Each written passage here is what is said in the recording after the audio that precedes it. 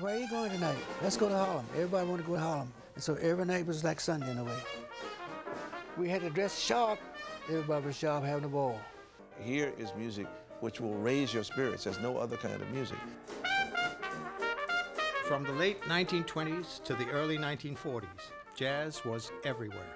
From Harlem to 52nd Street, from uptown to downtown.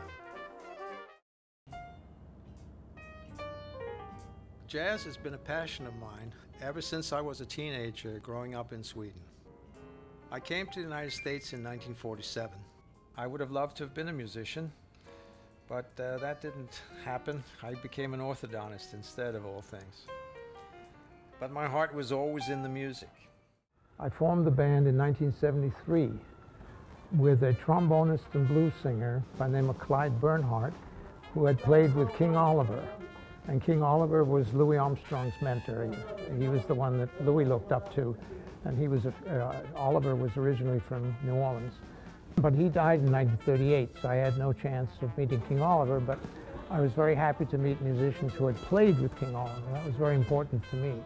And we've had many changes in the band over the years because I started with older musicians, and I'm still with the older generation if I can be with them. It started really with musicians whose records I collected.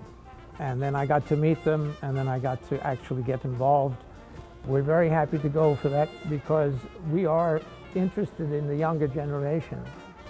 And we've played in a lot of schools, and we like it when the children come up, and sometimes we even let them drum on the drums or something like that. So we're very partial to children, and we want the next generation to carry on and to appreciate what we do.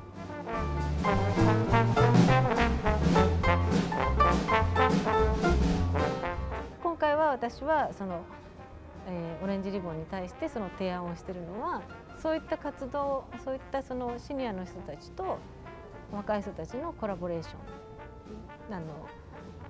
その世代を超えたなんかこうコラボレーションすることによってなんかこうワンクッションあるというか、そうやってなんかコミュニティが密にならないかなっていう、それがオレンジリボン運動というか、その子ども虐待の数を減らす何かヒントにならないかなということで